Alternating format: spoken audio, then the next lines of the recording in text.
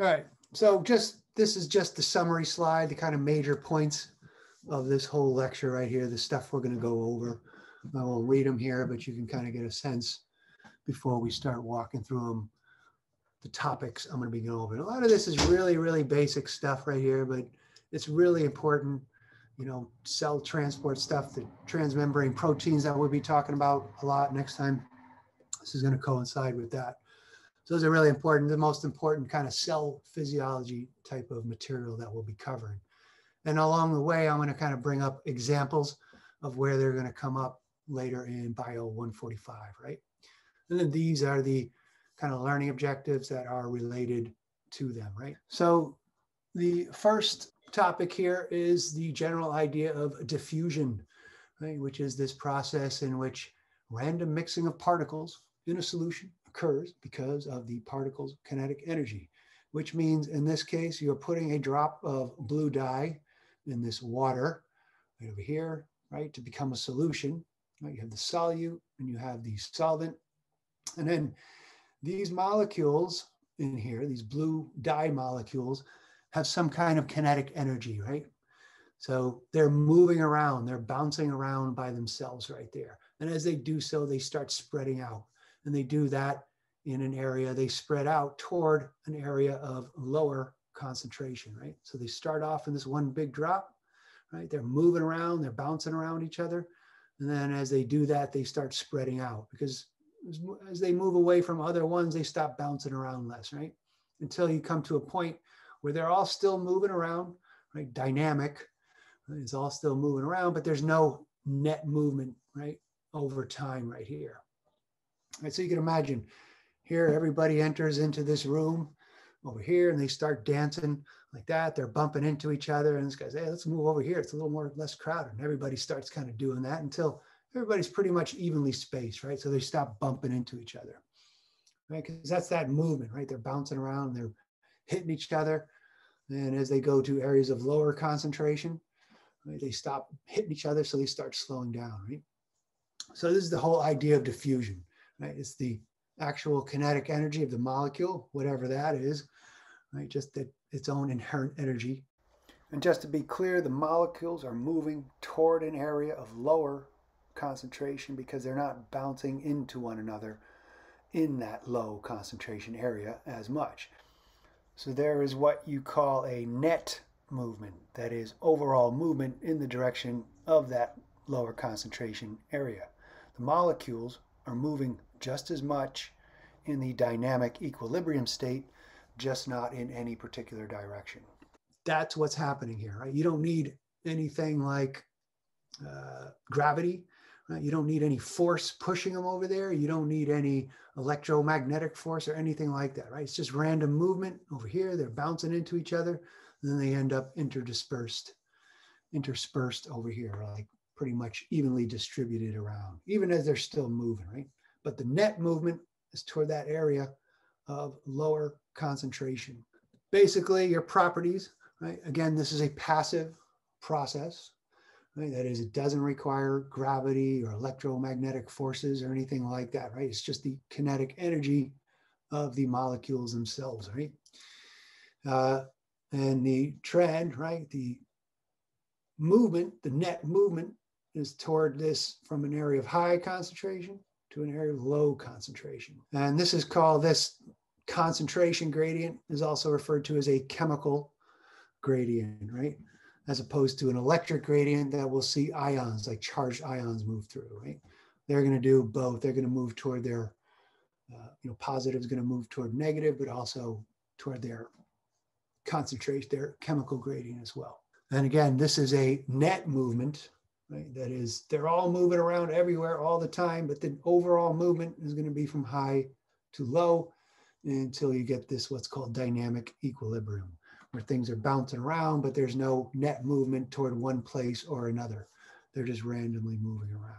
It's called equilibrium, right? When the concentrations on either side of this are equal, there's no net movement. And then it's going to be much faster, right? Over as you move from this area to this area, and then as it goes along, it's going to kind of slow down, right? As molecules are stopping, bouncing into each other, right? And it's going to be directly, that is, it's going to be very dependent on the temperature, right? If this was ice water, this would happen very, very slowly because the molecules have very little kinetic energy. If you start heating this water, it'll happen much faster. Right? All you got to do is think of putting some sugar and some water or something. If you heat that water, it's going to dissolve much faster, right? And that's purely due to the temperature. You're adding kinetic energy to the molecules themselves. And so there's more movement. The more movement, and the faster this diffusion happens, right? And then if it's proportional to temperature, it's also inversely. That is, the bigger the molecule is, the more it weighs, the slower it's going to diffuse over there, right? So very small molecules rapidly move from one area to another. Bigger ones move slower, right? That's pretty intuitive, right? And the last thing, this is across an open space right here, like this open system. Or it can also be across a partition. And what we're talking about here, right, for our purposes in this class, right, the open system could be considered like the interstitial fluid, right, in between the blood vessels and the cells, right? This kind of property is going to take place. Or it can go across a partition. And in our case, that means a cell membrane. So this brings us to this transport across the cell membrane, right? And so in the case of diffusion, we have these small molecules that can get through this lipid bilayer, right? And there's a high concentration over here. And then over time, because they're bouncing around, they can move through this lipid bilayer. You'll have equal concentration, right? So there'll be a diffusion from high to low concentration through this membrane right here, right? As long as it can get through that membrane. And so far, not really much has changed, right? There's probably a little bit of a slowdown right here, but otherwise it's the same kind of thing as our just normal diffusion, right? So these will be, who can do that, right? But these small nonpolar solutes, right? Oxygen, carbon dioxide over here. There are just 2 atoms, 3 atoms over here that can easily pass through this cell membrane right here. And the fact that this is a lipid bilayer, right, which is going to be kind of remember, like dissolves like, right? In other words, these are nonpolar molecules. This is a nonpolar area, right? They can move through this whole lipid bilayer very easy, right? Because like dissolves like, right? They're both soluble in this lipid soluble bilayer right here. So these are little things that could pass through very easy, right? But remember, what is the function of the cell membrane, right? It's to kind of separate this from this over here, right? And so we want to let some stuff in. The cell wants to let some stuff in, like oxygen, and let some stuff leave, like carbon dioxide and waste, right? And but basically it wants to keep a particular kind of environment out here that's different from here in order for it to kind of survive right here. So the cell membrane isn't just letting everything in. It's going to be what you call selectively permeable. So when we're talking about the lipid bilayer here, right, you have these small nonpolar molecules, oxygen, carbon dioxide, nitrogen, right, that can diffuse very easy through this lipid bilayer, right? And then very small, uncharged, even if they're polar, water, ammonia, glycerol, these are very small molecules. They can get through, not quite as easy as the small nonpolar molecules, but they can get through, and some of them are repelled, based on whatever, right? But they can get through. Other ones, large, uncharged, charged or not, right? Even if they're not charged, and especially if they're polar, glucose, sucrose, they're too big, and they're repelled by this lipid bilayer over here. So they're not, for the most part, getting through this lipid bilayer right here. These are these small molecules versus this big molecule. This is glucose, charged ions like that. Notice the size right here between oxygen, carbon dioxide, very small. Water's actually a little bit smaller than these two over here, but because it's a polar molecule, it's not going to go through quite as easy, even though it can make it through for complicated reasons. These are going to make it through much easier right here. So this is one, I don't know if you ever saw that scale of the universe kind of thing, right here. we're looking at, you know, the scale of things. And here's a red blood cell, one of the smallest blood cells, right? It's got a cell membrane around it. You can't see it quite yet, right? But when you zoom in, you're looking at all the things. There's our virus. It's about the size of a coronavirus there. And then if you could see this little thing right here, that is your cell membrane right there, right? Just to go back. So that's what you're looking at just for scale purposes. Right, so here we are with our cell membrane. Now you're beginning to see it a little clearer. Right, here's that phospholipid bilayer. Here's an individual phospholipid molecule. And then you can see over here, you got that glucose molecule just for size. Zooming in, there's the phospholipid molecule. There's the glucose molecule just for scale, right? Just to see what we're looking at and think about things passing through it. Phospholipid, glucose. And then over here is the water molecule, right? Just for size, when you look at the difference, there's that water molecule, keep an eye on it, right? That's the phospholipid layer you've got to go through. So some of the cartoons you see are a little bit, to me, they're a little bit distorting, charged or not, right? Even if they're not charged, and especially if they're polar, glucose, sucrose, they're too big and they're repelled by this lipid bilayer over here. So they're not, for the most part, getting through this lipid bilayer right here. And ions, these charged ions, don't get through at all, right? They'll be attracted to the phospholipid part, but they can't get through this at all because they're charged. And these are non-polar. The fatty acid tails don't like any kind of charge over here, right? All right, so that's that lipid bilayer. Lipid bilayer, that's the selective permeability of the lipid bilayer. But the polarity thing is going to make a big difference, right? Why is water not getting through as well as oxygen, carbon dioxide? Simply because the polarity of it, right? That lipid, those fatty acid tails don't like polar stuff, right? So simple diffusion, right, is going to happen through a cell membrane, right, through the lipid bilayer, right, without the help of anything else, right? They could just diffuse through, right? These are small non-polar solutes moving down their concentration, right? But the cell membrane is more than just the lipid bilayer. The cell membrane is not only the lipid bilayer, but also these proteins that are within it, right? So these are going to add to the permeability because they're going to let other things that the lipid bilayer wouldn't let in, right? So the membrane permeability, when you talk about the permeability, it's not just that lipid bilayer. So you don't just think of the fatty stuff, but these are going to let some stuff in, right? They're going to be very selective, but they're going to let some stuff in. So when we're talking about we'll talk more about this on Tuesday, but when we talk about these processes, which molecules move through them, we talked about this simple diffusion swings going through based on their concentration gradient. But most of what we're talking about are going to be mediated by these transmembrane proteins, right? And so depending makeup, what kind of transmembrane proteins are in there, that's going to, define what a cell's permeability is. So you could have these ones that just help it get through, and they're going to go through on their concentration gradient or ion channels through the electrochemical gradient. And then we have these water channels, basically, which are going to be a large part of what osmosis is. So the permeability of a cell, right, is going to depend on these channels right here.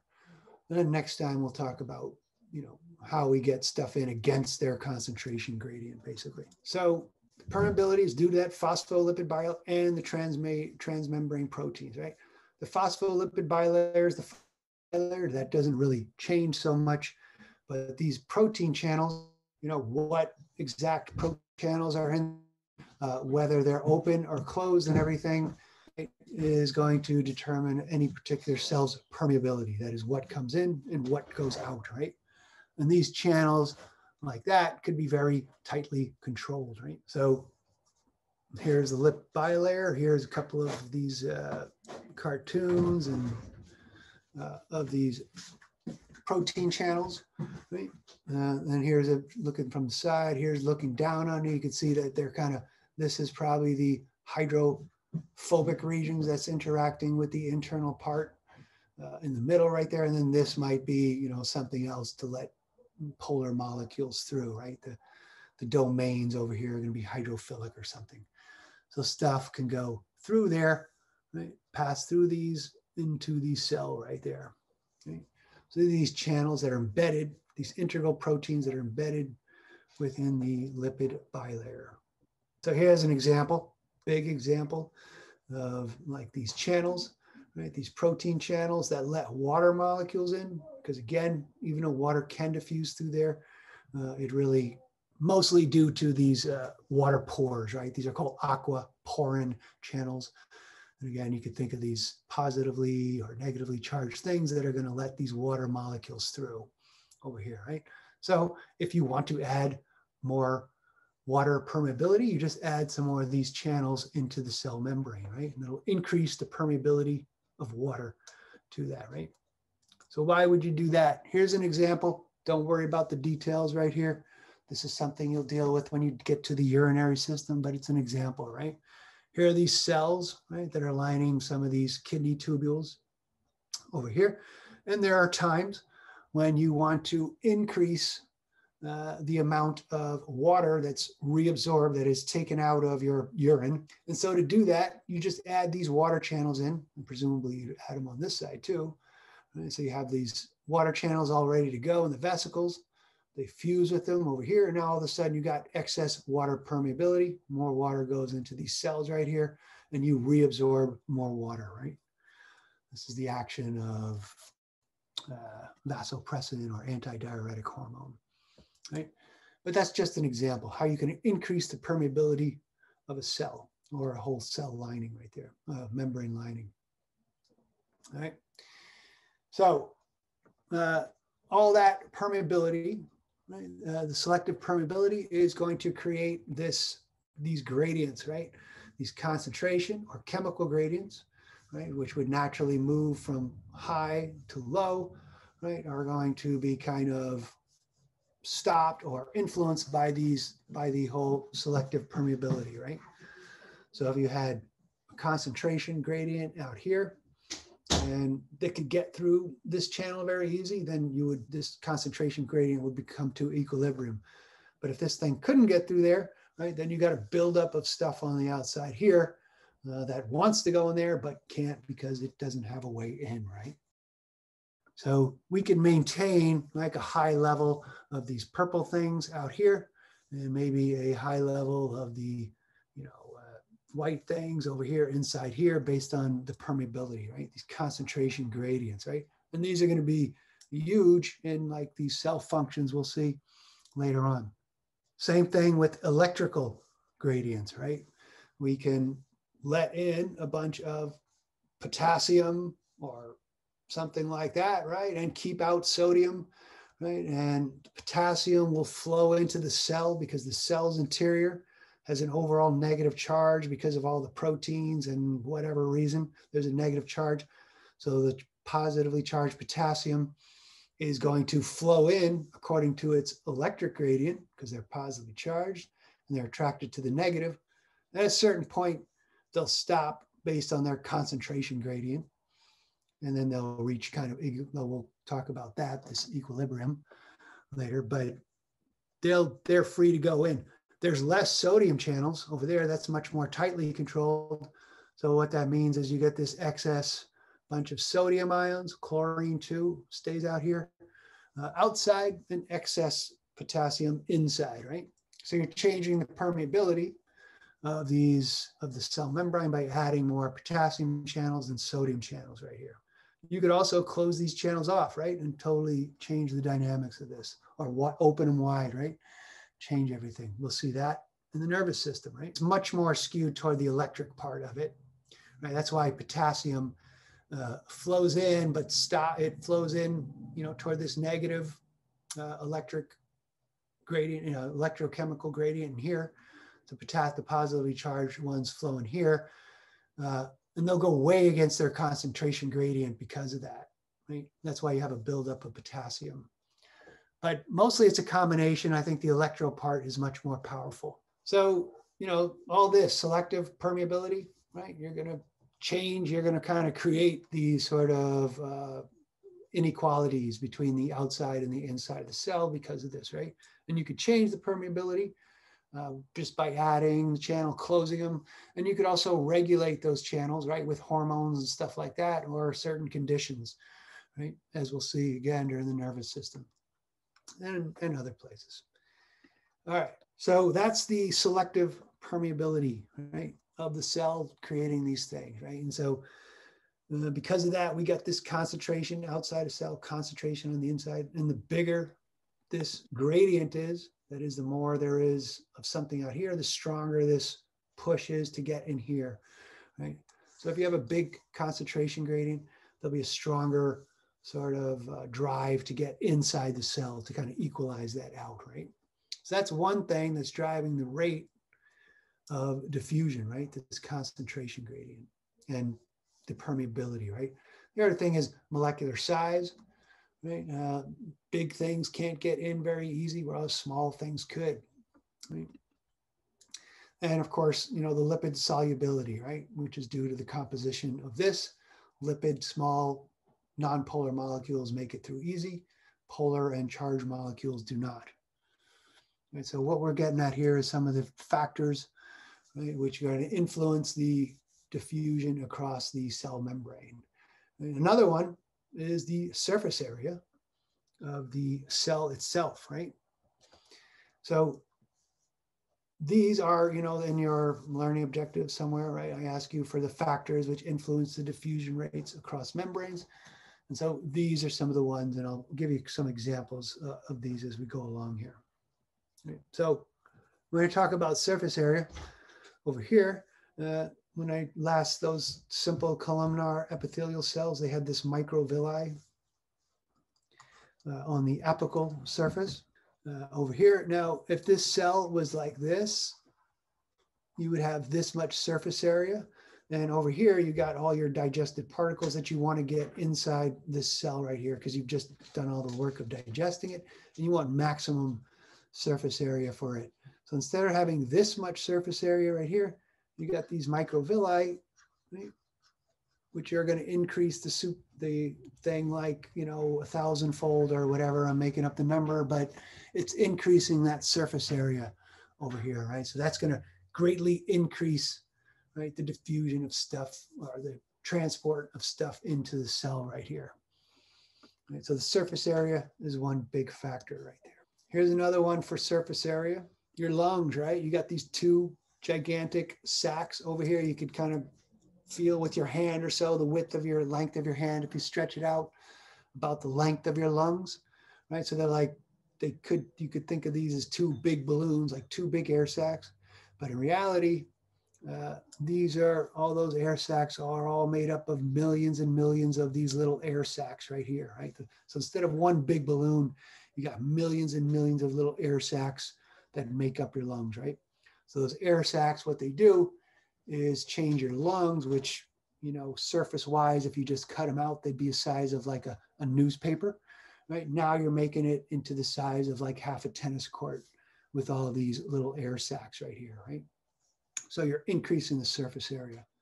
So again, this is just another example about the surface area needed for diffusion, right? And here's one of those little air sacs. This is a bunch of them, a group of air sacs right here. There's like 1, 2, 3, 4, 5, let's say 15 sacs in here, 15 little individual air sacs within this cluster over here. For people with emphysema, right? Long-term smokers and everything, you get this alveolar, this air sac, the walls broke down. So now you have one big air sac, and you've just lost all that surface area right there.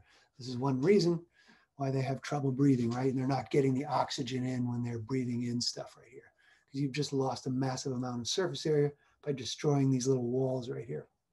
Right? And again, this is something you'll get into with the respiratory system, but you know, we want to kind of look at this and why we're talking about this at all.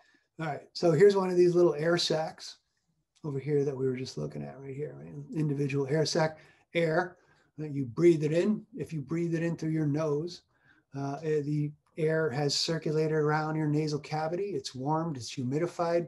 And so when it comes down here, it's a little warmed up, and that'll increase the diffusion of oxygen and carbon dioxide in and out right here. So temperature is going to increase this surface area, increase the diffusion rate through here, right? Another thing is that here is the deoxygenated blood coming through here, right? And so the concentration of oxygen is very low here, very high here. And the concentration gradient, the oxygen will diffuse into these cells, like through these two layers into here because of this concentration gradient.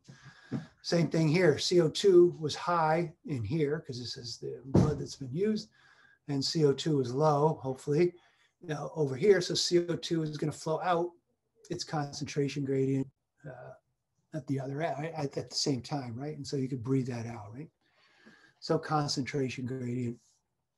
And then these are both small molecules, right? So the mass, this is very rapid kind of gas exchange happening here because these are both very small molecules. All right. So those are just some examples. Here's another one, right? Diffusion distance, right? Same thing. We're still looking at those alveoli, those little air sacs, right? And there's what's called a respiratory exchange membrane, the little simple squamous cells. Remember those little flat guys? Very flat, good for gas exchange. It was lining the alveoli here, and it's just sitting right up next to these capillaries in here. Right? So you can see this is the alveolar sac right here, the air sac, and diffusion is very fast because this distance is really short. Right? Usually you have a lot of interstitial fluid between the blood vessels and the cells. Here you have like minimal, right? They share a basement membrane, et cetera, et cetera.